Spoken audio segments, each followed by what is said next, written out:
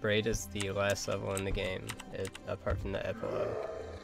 The first part, you don't need to go fast, but everything else needs to be very precise. I have to use this visual cue.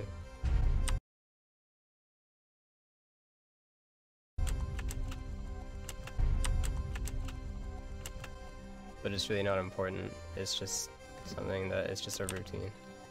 Nothing here matters. The princess looks like she's going back and forth depending on how fast you're going, but it's all scripted. You have to wait for this plant anyway.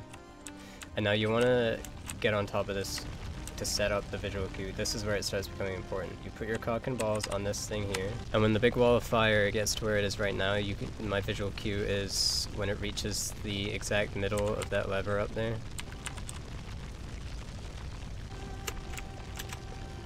Like this, and then jump as it's on its way up so you get a big boost. You need to get the perfect, like, maximum boost.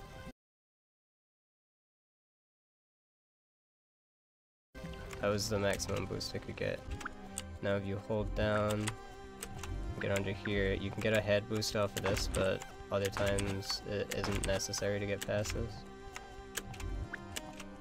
And you want to optimize that lever push and don't hit the wall on the way down.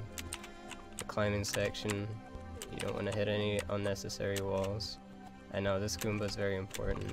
See, if you can do the firewall part and the corner boost part perfectly. You can even get the head boost, but if your climbing section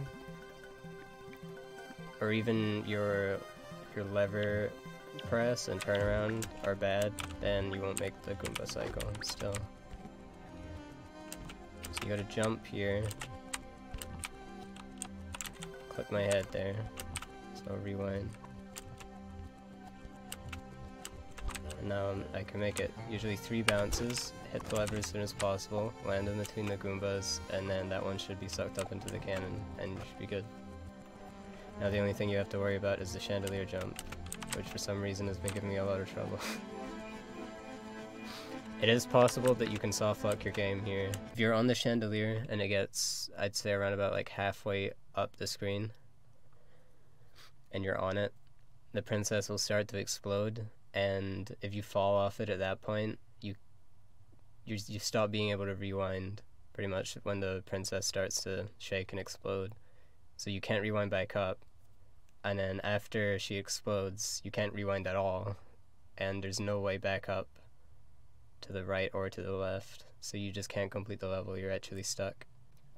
Although if you react quickly and you miss the jump, you can rewind to smash the chandelier down again and try it again, but you've got to be quick.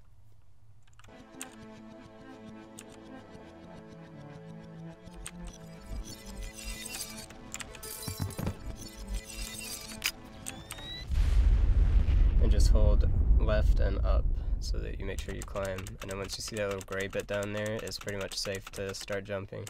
If you start spamming jump too early, you're gonna hit your head off the thing. I don't know what the fuck it is, like a roof or something. Also, you can get head boosts off of these, they're just pretty hard. You should definitely prioritize trying to get the head boosts over fucking around with the switches.